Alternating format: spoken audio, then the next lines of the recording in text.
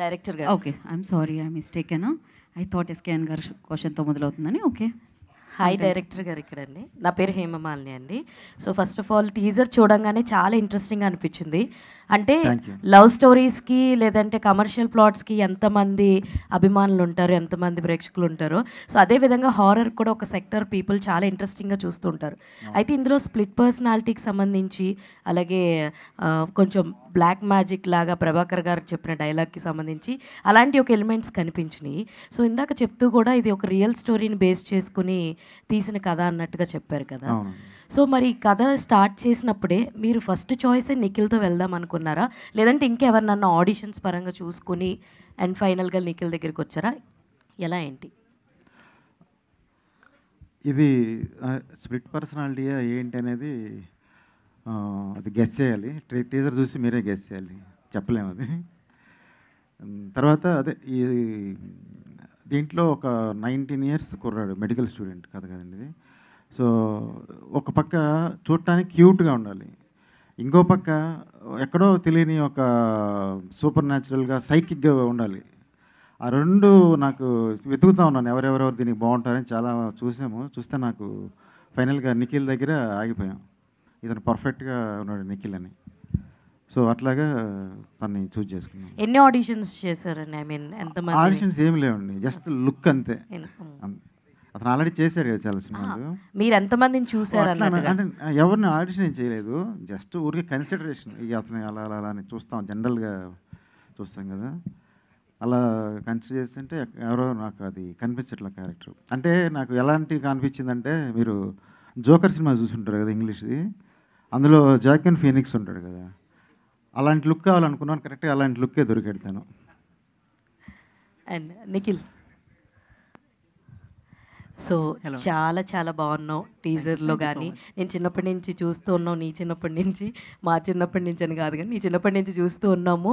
ప్రతి దాంట్లో నీ ఇంటెన్స్ అన్నది చాలా చాలా బాగుంటుంది. బట్ ఈ కథ నీ దగ్గరికి వచ్చినప్పుడు ఎలాంటి ఒక వర్క్షాప్స్ కానీ లేదంటే మేక్ ఓవర్ గురించి కానీ ఏమన్నా తీసుకున్నావా, లైక్ కథ చెప్పిన తర్వాత? సో ఇదొక వెరీ ఇంట్రెస్టింగ్ క్యారెక్టర్. నేను ఇప్పటివరకు ఇలాంటి క్యారెక్టర్ చేయలేదు. అమర్ సార్ అంటే అనిల్ అన్న నన్ను అప్రోచ్ అయ్యారనమాట. సో ఎప్పుడైతే నేను ఇలా ఒక స్టోరీ ఉంది నిఖిల్, కరెక్ట్గా నీ క్యారెక్టరైజేషన్కి సరిపోయేటట్టు ఉంది, చేస్తారా ఒకసారి వచ్చి ఆఫీస్కి వచ్చి చూస్తారా అంటే వెళ్ళాను.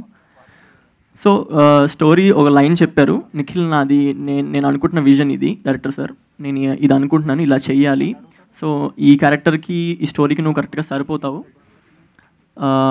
మనం నార్మల్గా వర్క్షాప్ చేసాము, ఒక 2 days వర్క్షాప్ చేసాము. సార్ అంటే ఏమనుకున్నా, ఆయన నేను చేసేది నేను చేస్తున్నాను, సార్కి ఏం కావాలో అది కూడా తెలుసుకుని దాన్ని డెవలప్ చేసుకుని ఇద్దరం చేసామన్నమాట. SKN గారు నమస్కారం.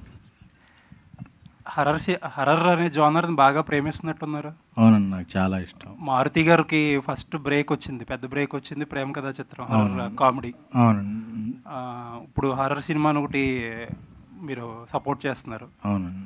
ఇప్పుడు రాజాసాబ్లో కూడా మరి ఎంతమంది అబ్జర్వ్ చేశారో తెలియదు కానీ ఆ గ్లిమ్స్లో మీరు మొత్తం చూపించకుండా ఒక వర్డ్ హర్రర్ రొమాంటిక్ కామెడీ అని చెప్పారు. అవునండి. ఏంటి ఈ స్పెషల్ రాజాసాబ్కి సెట్ చేయడానికి, మూడ్ సెట్ చేయడానికి అని చెప్పి ఇలాంటి సినిమాని ఎంచుకున్నారా? లేదండి, నేను ఇందాక స్పీచ్ ఇచ్చినప్పుడు మీరు మిస్ అయ్యారు, చెప్పాను. నాకు చిన్నప్పటి నుంచి కూడా హారర్ అంటే బాగా ఇష్టం. హారర్ సినిమాలన్నా, హారర్ స్టోరీస్ అన్నా, హారర్ ఇచ్చే ఏదైనా సరే బాగా ఇష్టం. మీరు చూస్తే నేను పెద్ద హీరోతో చేసిన ట్యాక్సీ వాళ్ళ కూడా హారర్ బ్యాక్డ్రాప్ ఉంటుంది. సో ఇప్పుడు బ్యానర్లో కూడా హారర్ స్క్రిప్ట్ జరుగుతుంది, రాజాసాబ్లో కూడా హారర్ ఉంటుంది. సో అన్ని రకాలుగా హారర్కి బాగా దగ్గరగా ఉంటున్నారు, హర్రర్ఫుల్ పర్సన్. సో ఈ హర్రర్ రొమాంటిక్ కామెడీ అని చెప్పి జస్ట్ టెక్స్ట్లో చెప్పారు, బట్ మొత్తం దాచారు. అది ఎప్పుడు విప్పబోతున్నారు రాజాసాబ్కి? యాక్చువల్గా అంటే చాలామంది ఏమనుకుంటున్నారంటే ప్రభాస్ గారు అన్ని డిఫరెంట్ సినిమాలు చేస్తున్నారు, ఇది ఒక రెగ్యులర్ కమర్షియల్ సినిమా అనే ఇదిలో ఉన్నారు. మీరు జస్ట్ ఒక హింట్ ఇచ్చారు కానీ ఇప్పుడు దాకా అది లోపలికి ఆ వరల్డ్లోకి తీసుకెళ్ళా. అవునండి. ఎప్పుడు విప్పబోతున్నారు ఆ వరల్డ్, ప్రపంచాన్ని ఎప్పుడు చూపించబోతున్నారు? October 23rd కొంచెం తెలుస్తుంది, అలా అక్కడ నుంచి దశల వారీగా తెలుస్తుందండి. ప్రభాస్ గారు బర్త్డేకి కంటెంట్ ఎక్స్పెక్ట్ చేయొచ్చు. అంటే కొంచెం వీడియో కాకుండా అంటే మారుతి గారు విశ్వప్రసాద్ గారు ఒక ప్లాన్ చేస్తున్నారు, అది ఏంటి అనేది ఒక 3-4 డేస్లో తెలుస్తుందండి. బట్ October 23rd నుంచి కూడా రిలీజ్ వరకు ఇంకా రెగ్యులర్ ఇంటర్వెల్స్లో ఆ ఓల్డ్లోకి వెళ్తుంటాం. అలాగే మీడియా మిత్రులను కూడా ఆ ఓల్డ్లోకి తీసుకెళ్దాం అనే ఒక ప్లాన్ ఉంది. ఆల్ ది బెస్ట్ అండి. డీటెయిల్గా చెప్తారా? All the best. Thank you sir. Nikhil, hi. Nikhil Devadula, all the best and congrats. Thank you so much. So child artist నుంచి వైల్డ్ ఆర్టిస్ట్గా మారారు, ఫైన్ ఆర్టిస్ట్ అవుతున్నారన్నారు. సో ఈ కథలోకి మిమ్మల్ని బాగా ఇన్స్పైర్ చేసిన పాయింట్ ఏంటి? అంటే మీకు చాలా సినిమాలు చేశారు, ఈ సినిమాలో నీకు ఇంత ఇంటెన్సివ్గా యాక్ట్ చేయడానికి మెయిన్ పాయింట్? సో ఆల్రెడీ చెప్పినట్టే, అంటే రెగ్యులర్ స్టోరీస్ చేయడం కన్నా ఇంట్రెస్టింగ్గా ఒక క్యారెక్టర్ని మనం ఇంట్రెస్టింగ్గా చూపిస్తేనే జనాలు అది తీసుకుంటున్నారు ఈ మధ్య. అంటే ఇంట్రెస్టింగ్గా ఏముందో అదే జనాలు తీసుకోవడానికి రెడీగా ఉన్నారు. రెగ్యులర్ చేస్తుంటే రెగ్యులర్గానే ఉంది, అదే సినిమా ఇదే సినిమా అంటున్నారు. సో అలా ఉన్న టైంలో మంచి ఇంట్రెస్టింగ్ అనిపించినప్పుడు నేను దాన్ని తీసుకొని సార్ ఎలా చెప్పారో దానికి ఇద్దరం అనుకొని చేసాం అనమాట. మీకు బాగా ఇంటెన్సివ్గా అనిపించిన పాయింట్ కానీ ఒక సీన్ కానీ? సో వాడి క్యారెక్టరైజేషన్ చాలా ఇంటెన్స్గా ఉంటుంది. ఇంటెన్స్గా అని చెప్పడానికి వాడు ఎంటైర్ క్యారెక్టర్ ఇంటెన్స్గా ఉంటుంది. అది నేను చెప్తే ఇప్పుడు ట్విస్ట్ రివీల్ అయిపోతుంది, అది చెప్పను. అంటే వాడు కొన్ని డెసిషన్స్ తీసుకుంటాడు అనమాట. ఆ డెసిషన్స్ వల్ల వాడు ఒక ఇంట్రోవర్ట్ అబ్బాయి, ఇనిషియల్గా వాడు ఇంట్రోవర్టే ఉంటాడు. వాడు ఇంట్రోవర్ట్ ఉన్న అబ్బాయి ఇంత వైలెన్స్గా ఇంత ఇంటెన్స్గా ఎలా తయారవుతాడు అనేదే చూపిస్తాం అనమాట. అమర్ గారు హాయ్ సార్, టీజర్ చాలా బాగుంది. Thank you sir. సో ఈ ఘటికాచలం అనే టైటిల్కి జస్టిఫికేషన్ ఏంటి సార్? ఘటికాచలం అనే పేరు పెట్టడానికి కారణం? అది అసలు ఈ సినిమా హూ ఈజ్ ఘటికాచలం అనేదే ఈ సినిమా. అది మనం కనుక్కోవడమే సినిమా అనమాట. సో దానికి టైటిల్ అంటే అది ఒక తమిళనాడులో ఏదో ఒక పుణ్యక్షేత్రం నేమ్, అది నరసింహస్వామి టెంపుల్. అది ఆ పేరు నాకు బాగా నచ్చింది. ఇందులో ఘటికాచలం అనే ఒక ఎంటిటీ ఉంటుంది, అది క్యారెక్టర్ అని కూడా నేను అన్నా, ఒక ఎంటిటీ ఉంటుంది ఇందులో. ఆ ఎంటిటీకి ఒక పవర్ఫుల్ నేమ్ కావాలి. ఆ పవర్ఫుల్ నేమ్ మాకు ఎందుకు అది గుర్తొచ్చింది. సో ఆ టైటిల్, ఆ ఎంటిటీకి ఆ టైటిల్ పెట్టాం. ఆ ఎంటిటీ ఏంటి, హూ ఈజ్ ఘటికాచలం అనేది ఈ cinema. All the best sir. SKN గారు సార్, ఇప్పుడే అంటూ మీరు ప్రతి ప్రేమ కథ ఒక హర్రర్ కథ అవుతుంది అంటారు. సో ఏమైనా పర్సనల్ ఎక్స్పీరియన్స్ ఏమైనా ఉందా దీని గురించి, లేదా కథలు విని అలా అయిపోయి? అంటే పర్సనల్ ఎక్స్పీరియన్స్ అంటే అది వ్యక్తిగతంగా నాకే అక్కర్లేదండి, నా ఫ్రెండ్స్కి, నా చుట్టూ ఉన్న వాళ్ళకి, మీడియాలో ఉన్న వారికి, ఎవరికైనా రోజు చూస్తుంటాం కదా. So most of the love stories ఏది సక్సెస్ఫుల్ ఉండవు, దేని నుంచి ఒక ఎక్స్పీరియన్స్ ఏదో మిగిలిద్ది. సో దాన్ని సరదాగా ఏ ప్రేమ కథ అయినా అది ఒక భయంకరమైన అనుభవాన్ని ఇస్తుంది అని చెప్పాను. SKN గారు, బేబీ హిందీ ఎంతవరకు వచ్చింది? అంటే కాస్టింగ్ ఇంకా ఫైనలైజ్ అయ్యిందా? ఏమన్నా డీటెయిల్స్? కాస్టింగ్ వాటి మీద ఉందండి. ప్రాబ్లీ దీపావళికి అనౌన్స్మెంట్ చేయొచ్చు. మీ బ్యానర్లో అనౌన్స్మెంట్ చేసిన సంతోష్ శోభన్ సినిమా కానీ, ఆనంద్ ఎవరికొండ, అవి ఎప్పుడు ఉండొచ్చు, ఎప్పటికి ఎక్స్పెక్ట్ చేయొచ్చు? బేబీ తర్వాత అదే ఇంకేం రాలేదు కదా? అవునండి, అంటే కొంచెం కథలు మార్చాం, అదే కొంచెం సాంకేతిక వర్గం కూడా మారింది. అంటే ఇప్పుడు మారిన OTT క్రాష్ అయిపోయింది, ఇవన్నీ ఉన్నాయి కదా. సో దానికి తగ్గట్టు ఒక మంచి సినిమాని ఎలా ఇవ్వాలి, ప్లస్ బేబీ మీద బాధ్యత ఎక్కువ పెరిగింది. నా మీద అయితే ఏంటి, నా స్నేహితుడు సాయిరాజ్ మీద. సో ఆ ఎక్స్పెక్టేషన్ దృష్టిలో పెట్టుకుని బ్యానర్ నుంచి వచ్చే సినిమా ఎలా ఉండాలి, ప్లస్ నేను తను చేస్తే ఎలా ఉండాలి అనే దీంట్లో అవి ఉన్నాయండి. ప్రస్తుతం ఎక్స్టెన్సివ్ ప్రీ ప్రొడక్షన్ వర్క్ జరుగుతుంది. దీపావళి తర్వాత సెట్స్లోకి వెళతాయి. సమ్మర్లో ఒక రిలీజ్ ఉంటుంది, లేట్ సమ్మర్ ఒక రిలీజ్, 2. SKN గారు, మీరు స్టేజ్ మీదే కాదు ట్విట్టర్లో కూడా ఫామ్లో ఉంటారు సార్. నిన్నే ఒక ట్వీట్ చేశారు, local websites Allu Arjun stamina అని అర్థం చేసుకోలేకపోతున్నాయి, సరే కానీ అది ఏ ఉద్దేశంతో అన్నారు? పంచండి అంటే ఏం లేదు, అందులో ఒక ట్వీట్ చేశారు, ఒక ఎక్సెప్టారు, దానికి మైట్ నాట్ అన్న లోకల్ వెబ్సైట్లో కొంతమంది తెలియదేమో ఆయనకున్న ఎక్స్టెన్స్ రీచ్, మాసివ్ రీచ్ ఎంత ఉంది అదర్ స్టేట్లోనే. ఎందుకంటే కోవిడ్ టైంలో 50% ఆక్యుపెన్సీ ఉన్న టైంలో కూడా వితౌట్ ప్రమోషన్ ఏమీ లేకుండా ఒక ప్రింట్ వేస్తే 100 కోట్లు హిందీలో వసూలు చేసి తెలుగు హీరోలు తెలుగు సినిమా పరిశ్రమన ఒక ఖ్యాతిని నిలబెట్టిన చిత్రం పుష్ప. సో అలాగే ఒక 77 దశాబ్దాల కాలంలో తెలుగు హీరోలు ఫస్ట్ సారి సాధించిన ఘనత నేషనల్ అవార్డు. సో రెండింటినీ ఆయన సాధించారు. నేను ఈ మధ్య దుబాయ్ వెళ్ళానండి, బ్యాంకాక్ వెళ్ళాను, అలాగే cinema recce register Delhi, Calcutta, ఇలా చండీగఢ్, ఇలా వేరు ప్రాంతాలు వెళ్ళాను. అంటే వాళ్ళందరూ కూడా సినిమా టాపిక్ వచ్చినప్పుడు నేను కొంతమంది వాళ్ళెవరికి నేను అల్లు అర్జున్ గారికి నేను సన్నిహితుడని తెలియదు, ఏమీ తెలియదు, బట్ పుష్ప గురించి దే ఆర్ టాకింగ్ గ్రేట్, అంటే మోస్ట్ యాంటిసిపేటెడ్. ఒక కోల్కతాలో అయితే హాయ్ చాయ్ మీకు తెలిసే ఉంటుంది, అందులో చెప్తున్నారు వెళ్ళినప్పుడు. అక్కడ ఒక మావోయిస్ట్ ప్రాంతం ఉంటుందంట అక్కడ కోల్కతాలో. అక్కడ థియేటర్లకే జనరల్గా సెకండ్ షోలు పడవంట. అలాంటి ప్రదేశంలో కూడా ఒక 50 days పుష్ప నడిచింది అనేది చెప్తే నేను షాక్ అయ్యాను. అసలు ఈ సినిమాకు ఉన్న రీచ్ ఏంటి, ఇదేంటి అని. సో ఆ సినిమాకు ఉన్న రీచ్ని దృష్టిలో పెట్టుకుని ఒక ఇదిగా చెప్పింది. కానీ అది ఇండియాలోనే చీపెస్ట్ ఎంటర్టైన్మెంట్ సినిమాల ద్వారా వస్తుంది. కేవలం 1500 ఉంటే చాలు, ఫ్యామిలీ మొత్తం 3 గంటల ఎంటర్టైన్మెంట్ థియేటర్ నుంచి పొందొచ్చు అని చెప్పి నాగవంశీ గారు నిన్న ఒక ఇంటర్వ్యూ చెప్పారు. ఒక ప్రొడ్యూసర్గా మీ అనాలిసిస్ ఏంటండి? ఒక ప్రొడ్యూసర్ చెప్పిన మాటల గురించి ఇంకో ప్రొడ్యూసర్ అనాలిసిస్ ఇవ్వచ్చు అంటారా? లేదు, నేను అనేది ఏంటంటే చీపెస్ట్ ఎంటర్టైన్మెంట్ సినిమా అయినా 1500 ఖర్చు పడితే అది చీపా? ఇది కొంచెం ఎలాబరేట్గా చెప్తానండి, 1.5 minute. ఎందుకంటే దీని మీద ఏం చెప్పినా సోషల్ మీడియాలో దాన్ని 2 ముక్కల్లో కట్ చేసి 2 రకాలుగా తిడుతుంటారు నన్ను. ఇప్పుడు నేను చీప్ అని చెప్పాను అనుకోండి, ఈరా 1500 చీప్ అని ఒకటి తిడతారు. అదే నేను ఇప్పుడు లేదండి చీప్ కాదండి అని, ఎరా దేవరాకి టికెట్లు పెట్టినప్పుడు ఇలా అంటావని అటు తిడతారు. సో నేను అంటే 20 రూపాయలకి ఇడ్లీ దొరుకుద్దండి బండి దగ్గర, 200 రూపాయలకి చట్నీస్లో దొరుకుద్ది. ఎక్కడ తినాలి అనేది మన వ్యక్తిగతం. సో కంఫర్ట్ పెరిగిన కొద్దే కంఫర్ట్కి కొంత మనం చెల్లించే విధి ఉంటుంది. సో మల్టీప్లెక్స్లో 300 టికెట్లు ఉన్నప్పుడు కంప్లైంట్ చేస్తున్నప్పుడు మనం సింగిల్ స్క్రీన్లో చూడొచ్చండి. నేను ప్రతి సినిమా సింగిల్ స్క్రీన్లో చూస్తాను. ఎందుకంటే సింగిల్ స్క్రీన్లో కాస్ట్ ఎఫెక్టివ్ అనే కాదు, నాకు ఎక్స్పీరియన్స్ నేను థ్రిల్ చేస్తుంటాను. సో మల్టీప్లెక్స్లో ఈ సినిమా ఈ టికెట్ రేట్స్ అంటే అది ఒక అపోహ ఉందండి.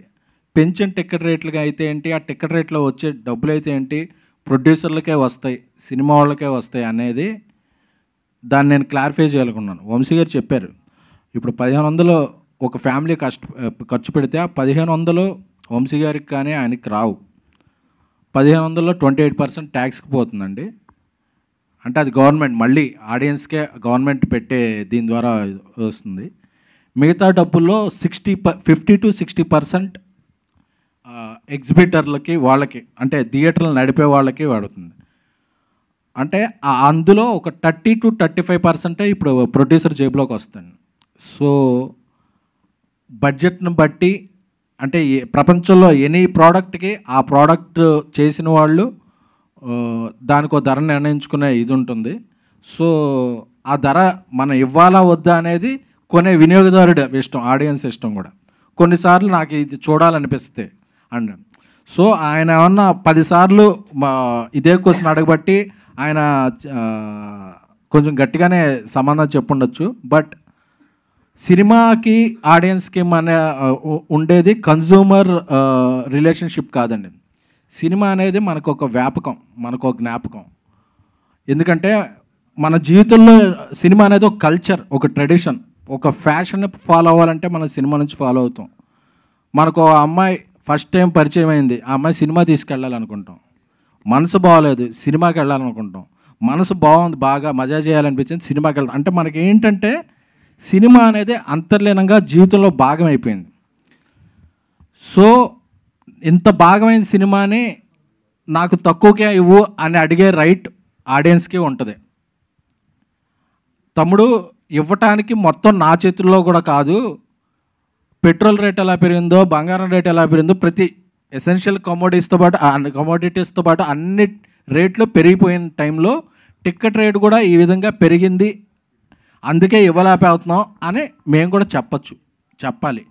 అంతే తప్ప ఇదేదో ఒకళ్ళ జేబులో తీసేసుకుందామనో, ఎందుకంటే రియల్ ఎస్టేట్ పెరిగిపోయింది, రెంటల్స్ పెరిగిపోయినాయి. మనం పంజాగుట్ట, అమీర్పేట, ఇక్కడ మల్టీప్లెక్స్లో ఉన్న ప్లేస్లన్నీ బిజియెస్ట్ ప్లేసెస్. సో అక్కడ ఒకడు థియేటర్ కట్టి అన్నీ ఇస్తున్నాడంటే దానికి రేట్లు అవుతాయి కదా. సో అది ఎంటైర్ దీన్ని మనం ఒక పైనుంచి చూడాలి తప్ప ఒక చిన్నగా రేట్లు పెంచేశారని ఒక కంప్లైంట్ చేయటం ఇది కాదు. వంశీ గారు మాట్లాడినట్టు 1500 కంటే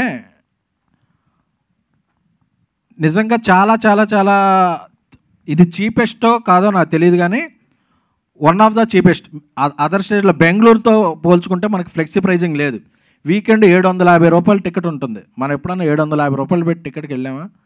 compare to Bengaluru, compare to Bambai, చాలా ప్లేసుల కన్నా ఇక్కడ మనకి అది కూడా కొద్దిగా ఎక్కువ ఉన్నాయి. బట్ ఎక్కువ ఎందుకు ఉన్నాయంటే వచ్చే ఆడియన్స్ తగ్గిపోయారు థియేటర్స్కి.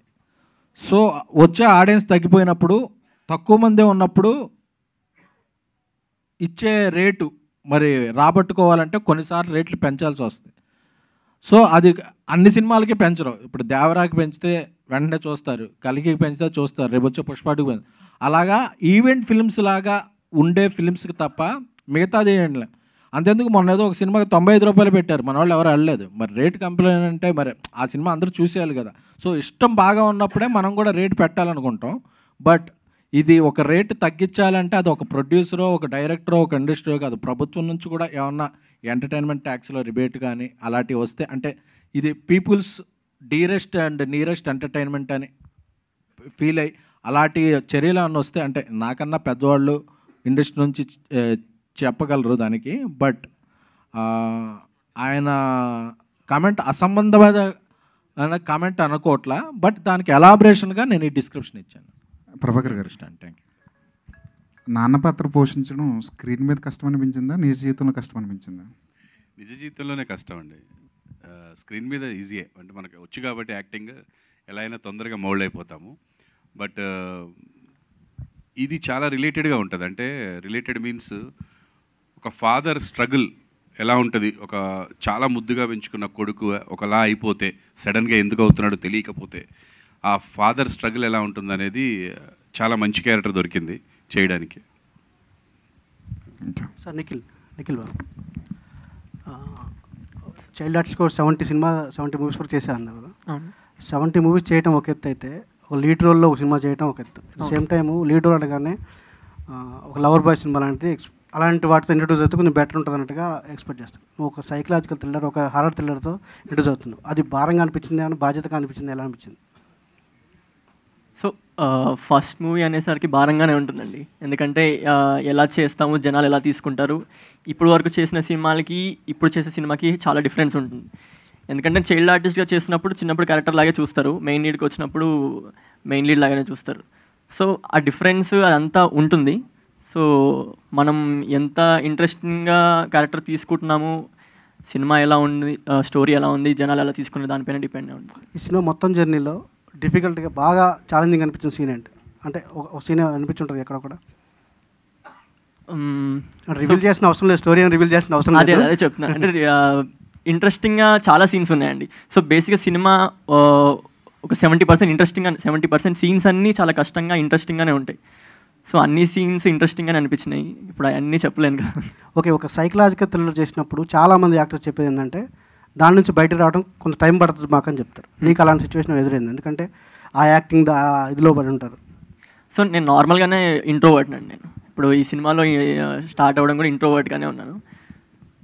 నాకు కోపం కూడా చాలా ఎక్కువ రియల్ లైఫ్లో కూడా. సార్ మైకేం సరగదు కదా కోపంతో? లేదు సార్, అంటే కోపం ఉంది అని చెప్పి అందరి దగ్గర ఉండదు. ఆ కంఫర్టబుల్ కూడా ఓన్లీ ఇంట్లో అమ్మ నాన్న దగ్గర, మా తమ్ముడు దగ్గర, వీళ్ళ మా దగ్గర మాత్రం రాగలుగుతాను. ఆ కోపం అంతా చూపించలేను. సో నాకు ఇది కొంచెం ఈజీగా అయ్యింది, కానీ చాలా కష్టం ఇది చేయడం. సో ఈ జోకర్లో క్యారెక్టర్తో పోల్చారు సార్ డైరెక్టర్ గారు. అది చాలా పెద్ద విషయం, యూనివర్సల్గా చాలా పెద్ద విషయమే. నేను అంత అంటే మరీ అంత జోకర్ అనలేను, కానీ పర్లేదు.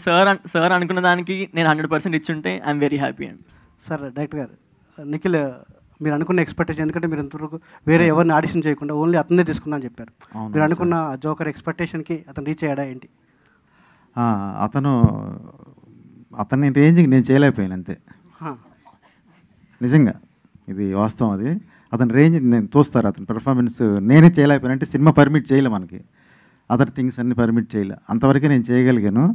కానీ పొటెన్షియల్ అర్థమైపోతుంటుంది మనకి చేసేటప్పుడు అతని రేంజ్ ఏంటి అనేది. అది తర్వాత అదర్ డైరెక్టర్స్ చేసినప్పుడు మనకు తెలుస్తుంది. Sir all the best. Thank you sir. Sir director గారు ఇక్కడ మ్యామ్ చెప్పండి. దిస్ ఇస్ విజయప్రీతం అండి. హాయ్ సార్, ఇది అంటే ఇప్పుడు ఒక సినిమా థియేటర్కి రావాలి అంటేనే ప్రేక్షకులకు ఏదో ఒక పాయింట్ నచ్చితే కానీ వచ్చే పరిస్థితి లేదు. అంటే మీరు దీంట్లో బ్లాక్ మ్యాజిక్, హర్రర్ అని చెప్పారు కదా, అంటే ఈ బ్లాక్ మ్యాజిక్ కొందరు నమ్ముతున్నారు, నమ్మట్లేదు. సో మరి దీని నుంచి మీరు ఏమన్నా మెసేజ్ ఇస్తున్నారా? ఇది రియల్ స్టోరీ అంటున్నారు. అవునండి. దీని నుంచి అంటే మెసేజ్ ఏమన్నా ఇస్తున్నారా? అంటే ప్రేక్షకుడు థియేటర్కి రావాలి అని అంటే మీరు చెప్పే లైన్ ఏంటి? అంటే ఇది బేసిక్గా వచ్చి ఒక అబ్బాయి, ఒక టీనేజరు, అతని ఫ్యామిలీ, వాళ్ళకి సంబంధించిన ఒక ప్రాబ్లం ఇది. ఆ ప్రాబ్లంలో నుంచి ఒక హారర్ జనరేట్ అవుతుంది అంతే, ఒక హారర్ కండిషన్ జనరేట్ అవుతుంది, సిచ్యువేషన్. సో ఇది మన అందరికీ రిలేట్ అయ్యే ఒక ఫ్యామిలీ స్టోరీ బేసిక్గా ఇది, అని యూత్కి కనెక్ట్ అయ్యే ఒక అబ్బాయి స్టోరీ ఇది, అలా రిలేట్ చేసుకుంటారు. బట్ దీనిలో హారర్ ఎలిమెంట్ అనేది మనం ఏజ్ ఓల్డ్ చూస్తూనే ఉన్నాం ఎప్పటి నుంచో. కొంతమంది దయ్యం పట్టింది, లేదా ఇంకోటి ఏదో పట్టిందో, సూపర్ న్యాచురల్గా ఏదో అయింది అంటారు. ఇంకోరు లేదు మెంటల్ ప్రాబ్లం అని ఇంకోరు అంటుంటారు. ఇలా సూపర్ న్యాచురల్, రేషనల్, ఈ రెండింటి మధ్య వివాదం అనేది ఎప్పటి నుంచి జరుగుతూ ఉంటుంది. ఏది కరెక్ట్ అని ఇంతవరకు ఎవడో చెప్పలేదు. సో ఆ డిస్కషనే సినిమాలో ఉంటుంది మెయిన్గా, దాన్ని డీల్ చేసాం. కానీ దీనికి ఒక రెజల్యూషన్ ఒకటి ఇచ్చాము, అది ఎలా ఉంటుందో మీరు చూడండి, ఇంట్రెస్టింగ్గా ఉంటుంది. నిఖిల్ గారు సార్, మీరు యాక్టింగ్ అంటే టీజర్ చూసినప్పుడు చాలా బాగుంది. మీరు చైల్డ్ ఆర్టిస్ట్ కూడా అందరినీ ఇంప్రెస్ చేసినారు. సో మీ మదర్ క్యారెక్టర్ చేసిన వారు కూడా చెప్పింది ఇంతకుముందు స్టేజ్ మీద ఏంటంటే తనే ఒక సీన్లో అర్చన అని. అంటే మీ మెమొరబుల్ అంటే మీ బెస్ట్గా చేసింది ఏంటి? అంటే మీరు చేసేటప్పుడే భయపెట్టించిండ్రు అని అంటే మీరు చేసేటప్పుడు ఏమన్నా అలా ఫీల్ అయిన ఇన్సిడెంట్ ఏమైనా ఉందా? సో ఇందాక చెప్పినట్టే సీన్స్ అన్నీ ఇంట్రెస్టింగ్గానే ఉంటాయి. అండ్ ఇంకోటి, నేను పర్ఫామ్ చేస్తున్నప్పుడు నార్మల్గా ఉన్నప్పుడు కూడా నా కో యాక్టర్స్ దగ్గర నుంచి నాకు కాంప్లిమెంట్ వచ్చిందంటే నేను బాగా చేశానని అర్థం దానికి. అండ్ నా కో యాక్టర్స్ అందరూ నాకు చాలా బాగా సపోర్ట్ చేశారు. నేను చేసేదానికి వాళ్ళు 100% చేశారు కాబట్టి సీన్ అంత ఇంటెన్స్గా అయ్యి వాళ్ళు అంత ఫీల్ అయ్యారు కాబట్టి అలా ఉందండి. అంటే మిమ్మల్ని మీకు భయపెట్టించిన సీన్ అది చేసినప్పుడు కానీ దాని తర్వాత ఏమన్నా ఉందా అట్లాంటి? నాకు నేను భయపెడితే నేను చేయలేను కదండి. Okay, thank you. All the best for your future. Amar గారు, టీజర్ చాలా ఎక్స్ట్రాడినరీగా ఉంది. First of all thank you. నాకు టీజర్ చూస్తున్నంతసేపు హాలీవుడ్ టీము ఇండియాకి వచ్చినట్టు ఉంది. Thank you so much. Sounding కావచ్చు, విజువల్స్ కావచ్చు. సార్, అంటే ఇలాంటి ప్యాటర్న్, ఇలాంటి కథలో ప్రేమ ఏమన్నా జోడించే అవకాశం ఉందా? జోడించారా ఏమన్నా? ప్రేమ కూడా జోడించారా? ఉందండి. అంటే ఒక అబ్బాయి లైఫ్లో ఉండే అన్ని పార్ట్స్ వాల్యూ దీంట్లో ఉన్నాయి. చదువు, కుటుంబ కథ, అమ్మ నాన్న, ఒక లవరు, అన్నీ ఉంటాయి. కాలేజీలో వేరే ఫ్రెండ్స్, అలాగే ఆ లవ్ ఆస్పెక్ట్ కూడా ఉంది. ఓకే. అమ్మాయి ఒక సంయుక్తాన్ని చేసింది అందులో, తను గర్ల్ ఫ్రెండ్గా, తను రాలేదు, తను బిజీగా ఉంది కొంచెం. ఓకే. సో అలాగా ఒక మంచి లవ్ స్టోరీ కూడా ఉంటుంది దీంట్లో. Okay, nice. నిఖిల్, అంటే మీరు ఈ సినిమా కోసం మీ అటైర్ లుక్ మార్చుకున్నారా, లేదంటే అంటే ఫిట్నెస్ బాగా కనిపిస్తుంది? అవును. సో బేసిక్గా నేను ఆల్మోస్ట్ నేను చాలా సన్నగా ఉండేవాడిని. సో నేను సినిమా స్టార్ట్ కాకముందు నేను 65 kgs ఉన్నాను అనమాట. సో ఇనిషియల్ అంటే క్యారెక్టరైజేషన్ ఎలా స్టార్ట్ అవుతుందంటే, వాడు ఇంట్లో ఒక వెరీ ఇంట్రోవర్ట్ అబ్బాయి, వాళ్ళ అమ్మ నాన్న ఏం చెప్తే అదే. సో ఇంకా ఫుడ్ కూడా ఎలా ఉంటుందంటే వాళ్ళు ఏం పెడితే అదే తిని, సో ప్రాపర్ బిల్డ్ ఉంటుంది.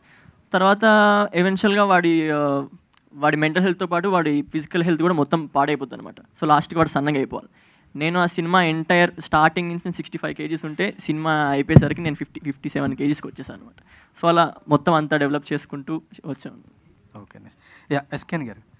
సార్ సార్ కథతో పాటు అంటే మీ ఫస్ట్ హాఫ్ కావచ్చు, సెకండ్ హాఫ్ కావచ్చు, అంటే ఏదైనా వావ్ ఫ్యాక్టర్ అనిపించింది ఎక్కడైనా కథతో పాటు? అదే చెప్పిన, నాకు సినిమాలో ఒక మూడ్ ఉంటుంది, అంటే మనం ఒక మూడ్లో తీసుకెళ్ళుది. అది డైరెక్టర్ సెట్ చేసిన ఫోటోగ్రఫీ వల్ల అవచ్చు, మూడ్ని ఎన్హాన్స్ చేసే బీజిఎం వల్ల అవచ్చు, చేస్తున్న పాత్రలో బిహేవ్ చేస్తున్న తీరు అవ్వడం, కానీ ఒక మూడ్ కంటిన్యూ అవుద్ది. సో ఆ హారర్ ఆ మూడ్ నుంచి మనం ఫీల్ అవుతాం. సో ఆ mood through out the film ఉంటుందండి. ఎస్కేన్ గారు, ఇవాళ ఇండియాలో దేని మీద హైప్ ఉందంటే పుష్ప 2 మీదే ఉంది. అంత ఎగ్జైటింగ్గా ఎయిట్ చేస్తున్నారు. అలాగే ఈ మధ్యన ట్విట్టర్లో పెట్టారు ఫస్ట్ హాఫ్ లాక్డ్ అని. ఏమన్నా సీన్లు ఏమైనా చూసారా దాంట్లో ఏమన్నా పుష్ప 2లో?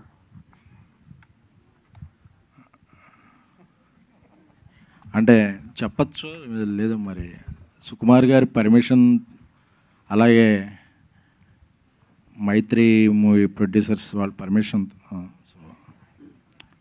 ఒక వారం క్రితం ఒక 2 సీన్లు చూశానండి, బన్నీ గారు డబ్బింగ్ చెప్పేటప్పుడు.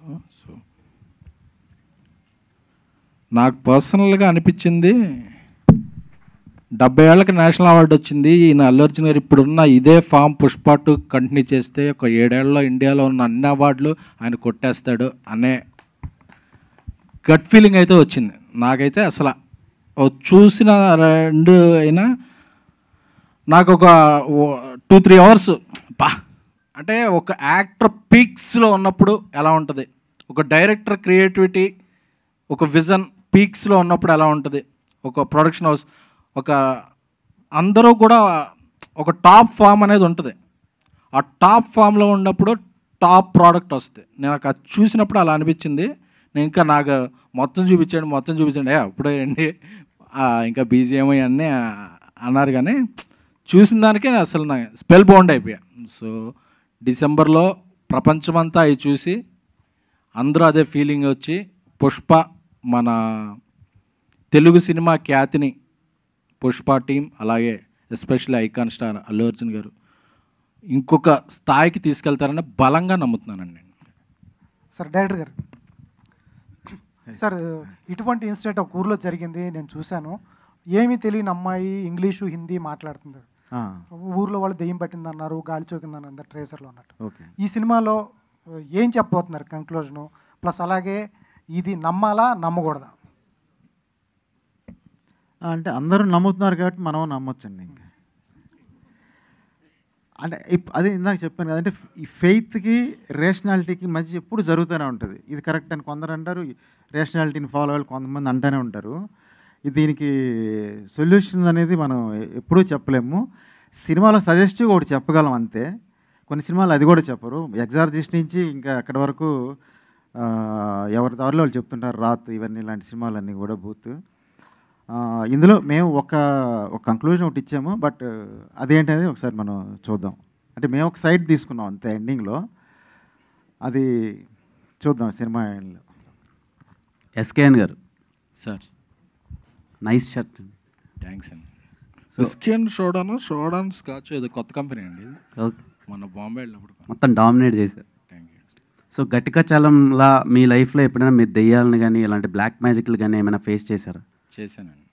ఓకే, సో అంత సింపుల్గా చెప్పారు ఎంత భయంకరమైన సిచ్యువేషన్ని. అంటే ఫేస్ చేసినప్పుడు చాలా ఇదే ఉంటుంది, కంటిన్యూట్లో 100 సార్లు దాని గురించి తలుచుకున్నాక ఇంటెన్స్ తగ్గిపోద్ది కదా.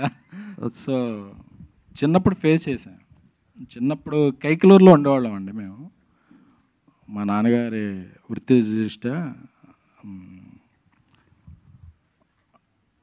వెళ్ళినప్పుడు ఒకసారి ఒక ఇంట్లో ఒక హౌస్ బ్రోకర్ ఉంటారు కదా, ఒక పెద్ద ఇల్లు చూపించాడు అనమాట, చాలా తక్కువ రెంట్కి. అదే ఇదేంటి ముందు మండువా ఎంత పొడుగు ఉంది, వెనకాల ఎంత స్పేస్ ఉంది, తక్కువ రెంట్కి అని చెప్పి చూపించాడు. చూపిస్తే ఒక 6 పోర్షన్లు ఇల్లు అనమాట. 2 పోర్షన్లో ఉన్నాం, ఇంకా 4 పోర్షన్లు ఖాళీగానే ఉన్నాయి. సో తర్వాత అప్పుడప్పుడు పళ్ళాలు పడిపోయిన సౌండ్ అలాగా రకరకాల వేరు వేరే ఫీలింగ్స్ వస్తుండే. మధ్యలో ఒకళ్ళు కూడా ఖాళీ చేసి వెళ్ళిపోయారు, మేము ఒకళ్ళే ఉండేవాళ్ళం. సో ఆ తర్వాత తెలిసింది ఏంటంటే ఏంటి అది నిజమో కాదో మరి అది మా ఇమాజినేషనో తెలియదండి. అందులో ఎవరో సూసైడ్ చేసుకున్నారు. అప్పటి నుంచి కొద్దిగా అందరూ అలా ఫీల్ అయ్యి ఖాళీ చేశాను. అరే అది ముందు చెప్పాలి కదరా అంటే, మీరు కొద్దిగా ఎడ్యుకేటెడ్లా ఉన్నారు కదండి, ఏం పట్టించుకున్నారు, ఎడ్యుకేషన్కి దీనికి సంబంధం ఏంటరా, మేము బాగా నమ్ముతాం అని చెప్పి వారం రోజుల్లో మేము కూడా జంపు. సో అది ఫస్ట్ చిన్నప్పుడు నాకు బాగా ఇది. తర్వాత ఇంకొన్ని ఫేస్ చేసాం కానీ వాటికి ఏంటంటే మనం కొన్ని సార్లు ఇది నిజమా కాదా, ఏదో అలా జరిగిపోయిందేమోలే అని అనుకుంటాం. కానీ నేను దేవుడిని నమ్ముతాను, దయాన్ని కూడా నమ్ముతాను. ఓకే, తెలుగు యువత మీ యాక్టింగ్ డెబ్యూ గురించి చాలా వెయిట్ చేస్తున్నారు. సో దాని గురించి ఏమైనా అప్డేట్ ఉందా? ఏమన్నా నాకెవరు నా యాక్టింగ్ గురించి వెయిట్ చేస్తుందని ఎప్పుడు ఎవ్వరూ చెప్పలేదు. తెలుగు యువత పేరున మీరు చెప్పినందుకు నేను టెంప్ట్ అవను. నాకు పొద్దున హ్యాపీగా ప్రొడక్షన్ బాగుంది కాబట్టి ఇది నిజంగా యువత కోరుకుంటే మిమ్మల్ని బిగ్ స్క్రీన్ మీద చూడటానికి వెయిట్ చేస్తున్నాం. అవునండి, ఈసారి పేరు వేసినప్పుడు ఫోటో కూడా వేద్దాం అనుకుంటున్నాను. సో అప్పుడు బిగ్ స్క్రీన్ ఎంట్రీ లాగే అవుద్ది. Nikhil, last question. Yeah please go ahead. Nikhil, hi Nikhil, this is Rani. Hello. So యాక్చువల్గా హర్రర్ మూవీస్ అంటే యాక్టింగ్కి స్కోప్ ఎక్కువ ఉంటుంది. సో ఈ సినిమా కోసం ఏమైనా రిఫరెన్సెస్ తీసుకున్నారా? అంటే స్టోరీ చెప్పినప్పుడు కానీ ఏదైనా సీన్స్ ఎలా చేయాలి అని ఏమైనా రిఫరెన్సెస్ తీసుకోవడం జరిగిందా? సో మీరు చెప్పినట్టే ఇప్పుడు యాక్టింగ్కి స్కోప్ ఎక్కువ ఉంది కాబట్టి నేను చూస్ చేసుకున్నాను. అంటే నేను ఈ యాంగిల్ కూడా చేయగలుగుతాను అని జనాలకి చూపించడానికి. సో ఫస్ట్ మూవీ నేను అలా రావడం ఇంకా హ్యాపీగా ఉంది. సో ఇన్స్పిరేషన్ చెప్పినట్టే ఇప్పుడు జోకర్ ఒకటి ఉంది, ఇంకా ఫైట్ క్లబ్ అని బ్రాడ్ పిట్ ది మూవీస్ ఉన్నాయి. సో ఇలాంటి కొన్ని ఇన్స్పిరేషన్స్ తీసుకున్నాం. ప్రతి ఒక్క క్యారెక్టర్లోంచి ఒక్కొక్క ఇన్స్పో తీసుకుని దాన్ని నేను ఓన్ చేసుకుని స్టోరీకి తగ్గట్టు చేసాం అనమాట. ఓకే, డైరెక్టర్ గారు, సో రియల్ స్టోరీని బేస్ చేసుకొని స్టోరీ నెరేట్ చేయడం జరిగింది అని చెప్పారు. సో స్టోరీ మొత్తం అంటే రియల్గా మీరు తీసుకున్న రిఫరెన్స్ దాన్ని బట్టే చేశారా, లేదంటే ఏమైనా యాడ్ చేస్తారా? అంటే బేసిక్ ప్రాబ్లం అనేది జరుగుతుంది ఇప్పుడు ప్రజెంట్ ఈరోజు కూడా అది వాళ్ళ ఇష్యూ జరుగుతూనే ఉంది. దాన్ని మనం సినిమాటిక్గా కొంత మా స్క్రీన్ ప్లేకి మనం అడాప్ట్ చేసుకున్నాం అంతే. అంటే యాజ్ ఇట్ ఈజ్గా జరిగిన ఇన్సిడెంట్స్ కొన్ని ఉంటాయి, దాని నుంచి మనం సినిమాటిక్ స్క్రీన్ ప్లేగా మనం కొన్ని అడాప్ట్ చేసుకుంది. మనం స్టోరీ ఫామ్ అవుట్ కావాలి కదా మనకి, అలాగా దాన్ని మలుచుకున్నాం. డైరెక్టర్ గారు, నాదొక చిన్న క్వశ్చన్. హర్రర్ మూవీకి బీజిఎం అన్నది మెయిన్ ఇంపార్టెంట్. మీరు ఇటాలియన్ మ్యూజిషియన్ని సెలెక్ట్ చేయడానికి మెయిన్ ఏమైనా పర్టికులర్ రీజన్ ఉందంటారా? ఏం లేదంటే మనం ఇక్కడ అంటే ఇక్కడ ఎవరిని కించపరచడానికి కాదు, ఎప్పుడు కూడా మనం one kind of music or technique అలవాటు పడి ఉంటాం. మనం ఎంత వద్దన్నా అదే రిప్రొడ్యూస్ అవుతూ ఉంటుంది, రిపీట్ చేస్తూ ఉంటారు. అలా కాదు, ఫ్రెష్గా ఉండాలి సౌండ్ మ్యూజిక్ అనేది. ఎవరైనా అలాగా కంప్లీట్గా బయట వాళ్ళు ఎవరైనా దూరం నుంచి అదర్ ఇండస్ట్రీ నుంచి పర్సన్స్ ఎవరైనా ఉంటే, ముఖ్యంగా యూరోపియన్ మ్యూజిక్ మీకు అది ఒక ఎక్కువ క్లాసికల్ టచ్ ఎక్కువ ఉంటుంది దాంట్లో, ఏదో వెస్ట్రన్ క్లాసిక్ ఉంటుంది దాంట్లో. సో అలాగా నాకు అనుకోకుండా ఒక ఆయన అక్కడ ఫ్లావియో అని ఆన్లైన్లో ఒక ఫ్రెండ్ ద్వారా, అనిల్ అనే ఒక ఫ్రెండ్ ద్వారా తను ఇంట్రడ్యూస్ అయ్యాడు. అయితే తను ఆల్రెడీ కొన్ని హాలీవుడ్ మూవీస్కి కూడా కంపోజ్ చేస్తూ ఉంటాడు. సో అట్లాగా కేవలం అదే ఒక ఫ్రెష్ సౌండింగ్ కోసమే. అంటే కాకపోతే వాళ్ళ అప్రోచ్, అందువల్ల ఒక అడ్వాంటేజ్ ఏమైందంటే సినిమా కంప్లీట్గా ఇందాక ఎస్కేఎన్ గారు చెప్పినట్టు ఒక మూడ్లో ట్రావెల్ అయ్యింది. ఏదో ఏ ఇన్సిడెంట్కి ఆ ఇన్సిడెంట్ సపరేట్ చేయడం కాకుండా ఒక కంప్లీట్ ఒక మూడ్లో సినిమా తీసుకెళ్ళడానికి అది ఒక సౌండింగ్ ఫ్రెష్గా రావడానికి ఉపయోగపడిందండి. Thank you. Thank you so much. Thank you for your questions. Thank you so much and thank you team and thank you SKN గారు. As I said before, so ఇలాంటి మంచి సినిమాలకు మీరు ఎప్పుడు బ్యాక్ చేయాలని మనస్ఫూర్తిగా కోరుకుంటూ ఉన్నాం. Thank you.